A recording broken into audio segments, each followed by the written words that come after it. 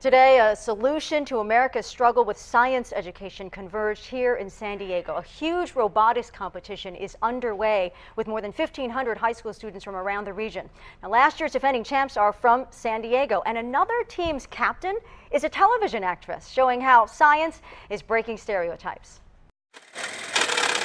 They're sawing, testing, tightening. 60 teams, 60 robots. It's labeled the varsity sport of the mind. High school students from Southern California and Mexico, representing an answer to the problem of declining interest and test scores in science. In 2011, California 8th graders scoring at or above proficient in science averaged 19% among white, black, and Hispanic students.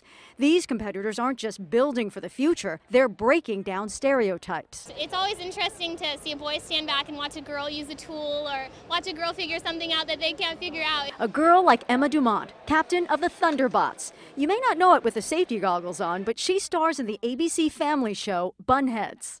It's super fun and it's something I have a passion for. You couldn't do what you do in Hollywood without technology. That's true. Everything I work with every day.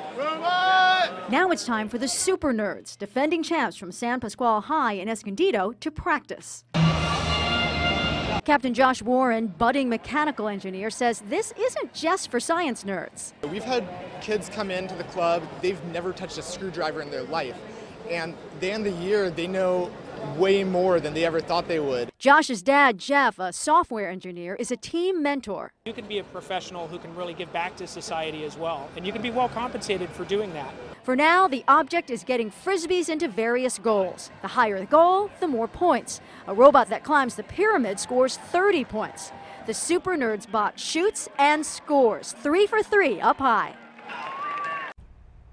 Incredible. The winners, by the way, go to nationals in April. Now, you can watch the robots battle it out at the sports arena. Qualifying matches actually begin tomorrow. It's free. Kids are encouraged to come. For more info, go to 10news.com and that red TV button. Incredible inventions. All right. Good luck to everybody. All right.